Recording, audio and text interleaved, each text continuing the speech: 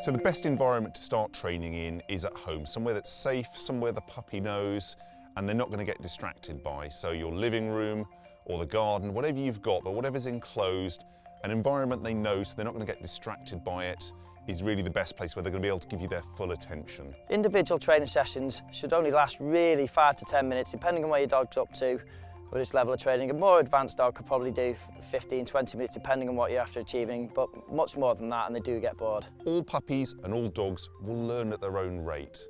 Some breeds like collies that are really finely tuned to work with humans and are really motivated and active can learn things in just 1 or 2 little sessions.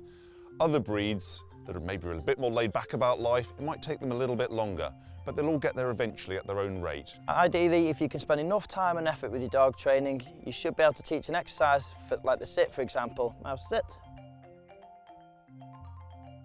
Good girl, Mouse.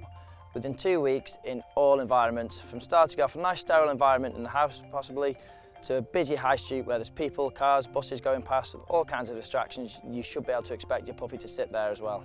It's quite possible to train a number of different commands in the same session. So you might start with a little bit of sit and then try some down. Nev, down. And then a bit of recall. Nev, come. Good boy. And this can help to break the session up, keep your puppy's attention and motivation for longer. If that's too much for them, just work on one at a time. And it's so important, know your puppy, know what they can cope with, know what they like doing, and really stick within what they want to do.